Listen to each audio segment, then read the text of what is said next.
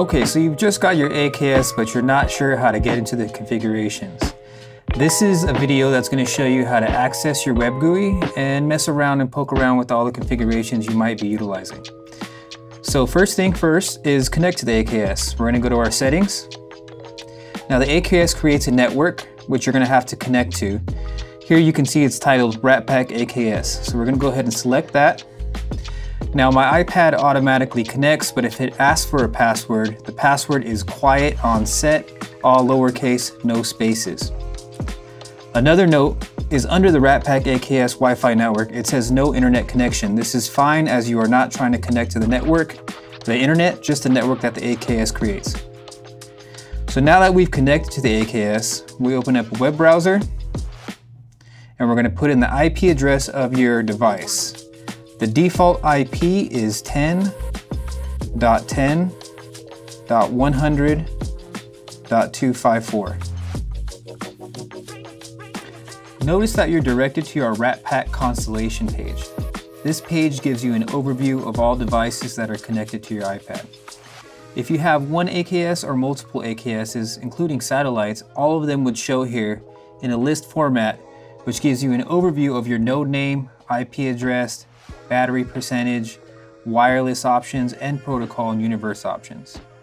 So the first thing you want to do is select whichever protocol you're going to utilize the AKS in. Notice on the right side of your constellation, you have protocol/universe settings. This is where you allocate whether it's going to run an SACN or ARTnet and select the proper universe.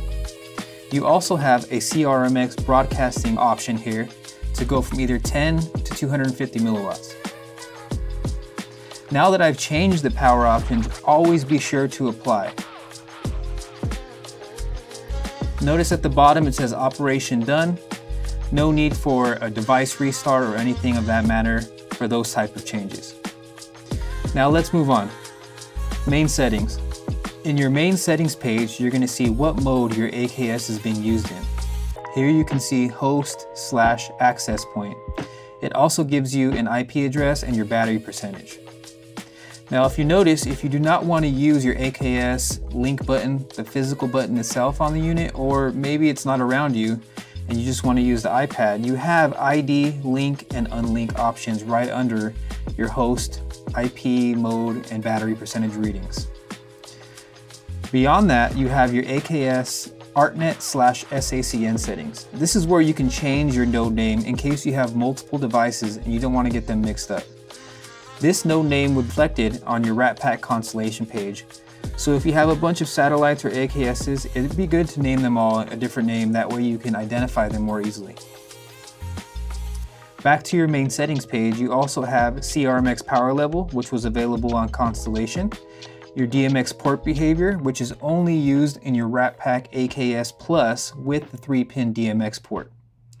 This is where you would select your port behavior, whether you want your DMX port to act as an input or an output, as well as an option to disable the CRMX during this functionality.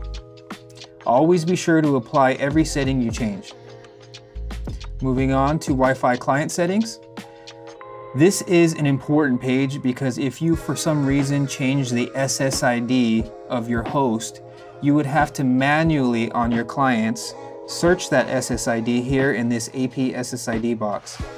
Now this is necessary to communicate in host and client mode only if you change the SSID of your host. Moving on to the next tab would be instructions and help. This is a great link to a lot of information regarding setup, access point indicators, LED references, and even some links to some guides down below. So if you have more questions beyond our videos, please refer to your instructions and help tab, and you should be guided to the proper selection. Device management. This gives you a good overview of where your firmware is at.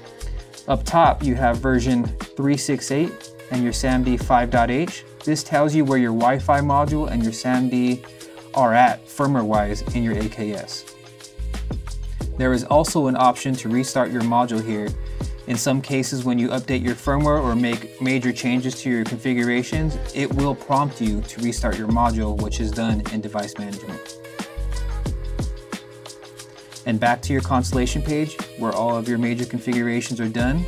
regarding your protocol universe allocations, your CRMX options, and your IP addresses.